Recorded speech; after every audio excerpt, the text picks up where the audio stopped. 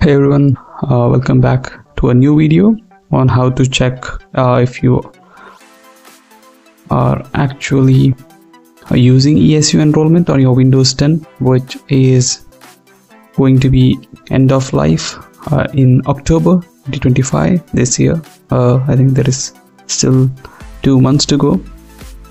I've run into a new repo by Apodi wherein you can check the ESU eligibility.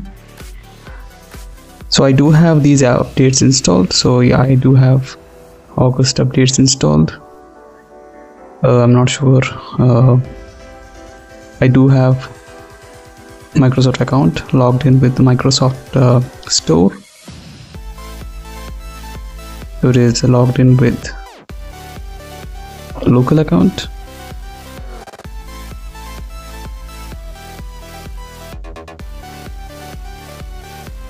Let me try it out.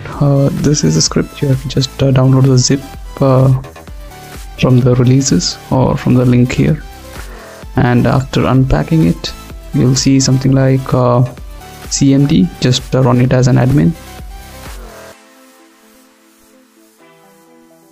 So I'm getting unknown status for some reason. I even tried with the license. For some reason it's still not working as expected.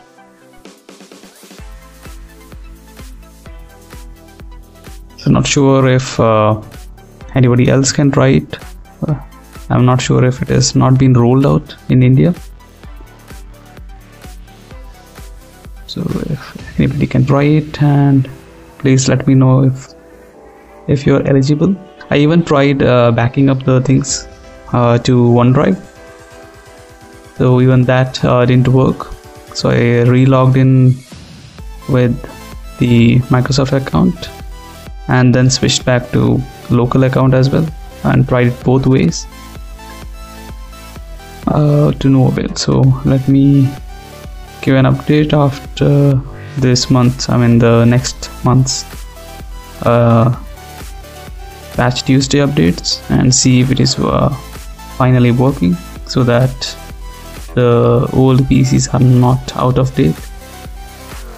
Or maybe I can just apply for a local $30 enrollment so that it covers all the older PC. I think I have 2 of them with Windows 10.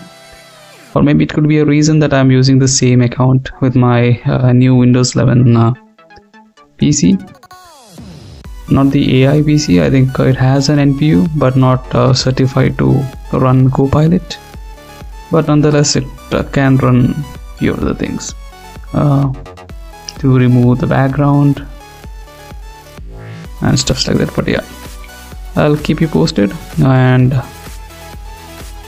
we'll see how it works. Yeah, bye. Thank you.